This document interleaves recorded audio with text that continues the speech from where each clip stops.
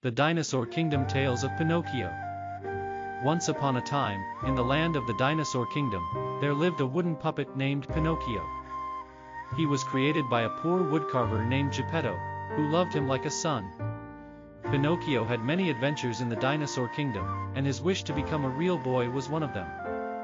One day, Pinocchio met a talking cricket who offered to guide him on his journey. The cricket gave him a warning about the dangers of the Dinosaur Kingdom, saying, "Be careful, Pinocchio. If you don't obey me, you might end up in trouble." Pinocchio thanked the cricket for the advice, and he set off on his travels. He met a lot of strange and wonderful creatures in the Dinosaur Kingdom, and he even encountered a fire-breathing dragon. But he was determined to stay on the path to becoming a real boy, and he kept going. Soon, Pinocchio was presented with a choice.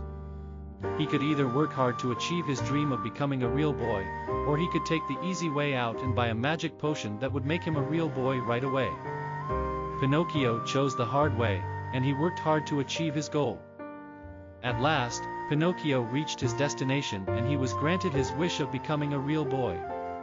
He was so happy that he ran straight home to his beloved Geppetto, and they shared a tearful reunion. From then on, Pinocchio lived happily ever after in the Dinosaur Kingdom. Pinocchio's adventures in the Dinosaur Kingdom will live on in tales for generations to come. He taught us that it is possible to achieve our dreams, no matter how difficult the path may be.